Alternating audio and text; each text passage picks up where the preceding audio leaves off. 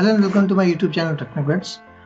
In today's video, we will discuss about the analog to digital converter card in Mitsubishi PLC.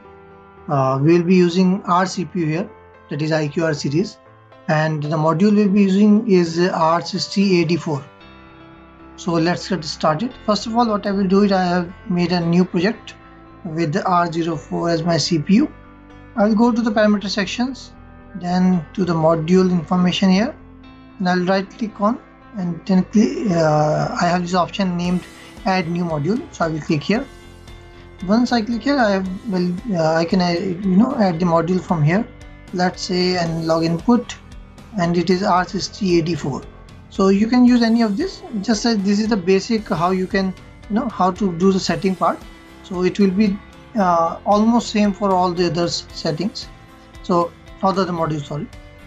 So I have this R6084 module. I click OK, and let's change the setting to I have to use the label, so I click OK here, and click on OK now once again. So by doing so, what we will do is we can use the ready-made modules. We don't have to use the buffer memory. We can use the labels, named labels for the module. So now let me double click here. So we have this input range setting here from 4 to 20 milliampere, and we have 0 to 20 also, 1 to 5, 0 to 5, minus 10 and all the others. So this is one option, that this is A to D conversion enable disable, and this is A to D conversion method, which method you want to use. So that is also mentioned. So I'll go with the basics. Now to the application setting, we have this scaling. If you want to do the scaling part, that is okay. Then we have the shift function also. Then we have digital clipper, warning also that a certain value is raised and or something, and the output rate alarm is also here. If there's difference in range, then it will generate an alarm.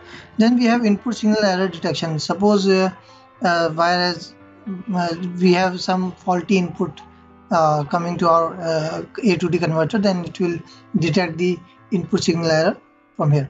Then we have logging function also, and let's go now move to the refresh setting.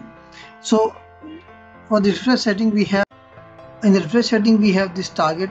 So we will select device, and we have all the settings here. So what we can do is we can name like D10 or some D0 and D10. So this is my output value, and this is my digital operation value. Then we have maximum minimum value also option here. So this is one option by which you can do the setting. The other, if I remove this and this also, the another option is going to the program section. Let me view to the element selection. Then we have module, labels, and we have R60. Yes. So for controls, channel 1, sorry. Okay. Channel 1 is now. Right click here, we have insert some 400. You can do is you can use MOV. Now copy it from here, digital value, and let's say D0. Now drag and drop this value to this portion. So either you can use the refresh setting in this parameter section here, or you can use the